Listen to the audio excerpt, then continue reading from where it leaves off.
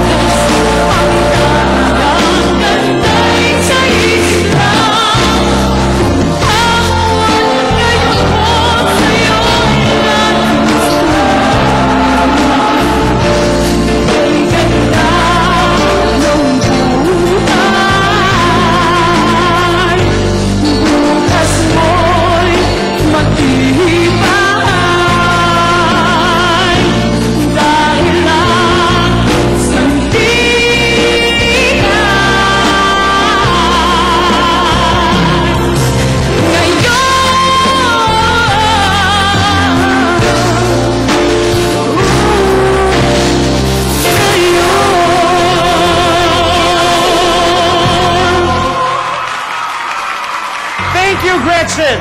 Ito na kaya ang kantang magdadala sa kanya sa tagumpay. Let's listen to his final song with Noel Mendez, Rick Mercado, Butch Victoriano of South Border, and Tat Suzara of Freestyle. Here's Ram Chavez!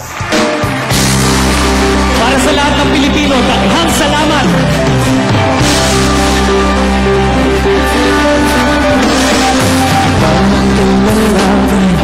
Ang mga pangarap ko'y kaibigan pabuti.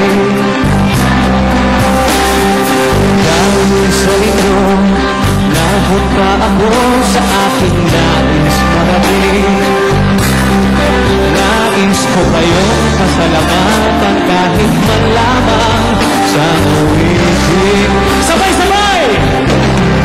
Tatanda at lilipas din ako, ngunit mayroong awitin iiwanan sa inyong alaala. Dahil minsan tayo'y magkasama.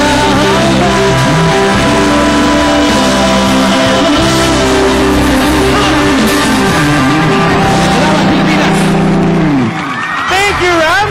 Huling hirit na sa Idol stage. Here's our last performer with the speed dancers, looking every bit an idol. Here's Jayan Bautista. You know idols never do it like this. Listen to the song now.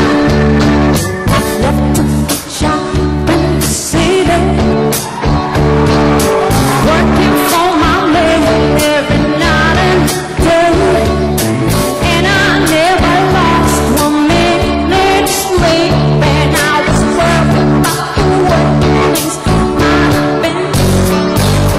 They could keep on saying now they will keep on burning.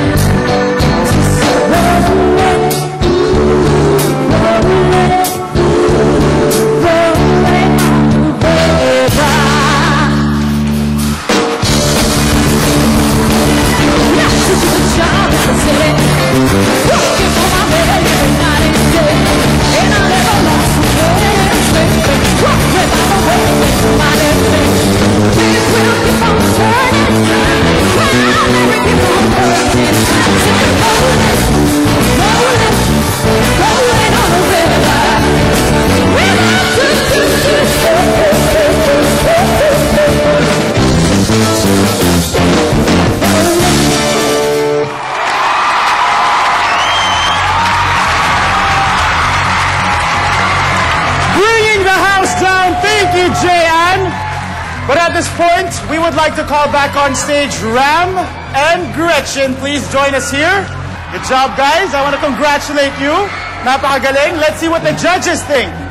Jayan, actually kanina si Ogie muna, no? Gandang-ganda siya sa'yo.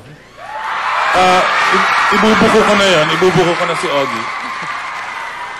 And Julina naman finds your voice very powerful. Okay?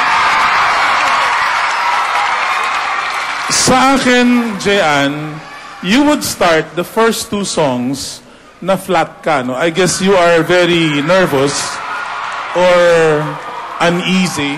Hindi ko alam. Pero bumabawi ka sa uli. Now, with this Proud Mary,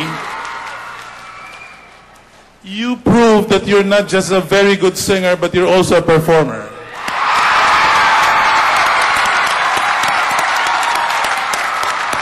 Let's go to Julina.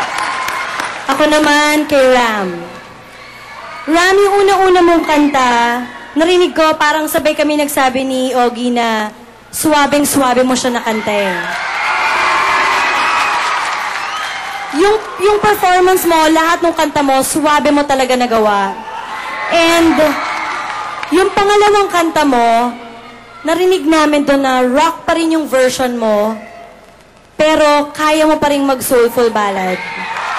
Hindi trying hard, hindi maingay, pero alam mo na rocker yung kumakanta talaga. So, good job doon. And, dun sa handog, sa akin, maganda. Maganda yung pagkakanta mo. Pero para kay Wingard, nag-expect pa siya ng mas bongga pa eh. But for me and for Ogie, good job. Congratulations, Ram. Tingin ko nakakadala ka talaga ng audience. Nagiging energetic yung audience dahil sa'yo. Ogie. Hi, Gretchen. Okay. First, yung comment ni Julina about you. Sabi niya, you had a different aura tonight. Okay? Talagang yung performance level mo daw mataas. You had a different it. May it factor ka daw. You had oomph. Yan. Sabi ni Wingard, tonight, you were a revelation. Thank you po. Would you like to hear what I think?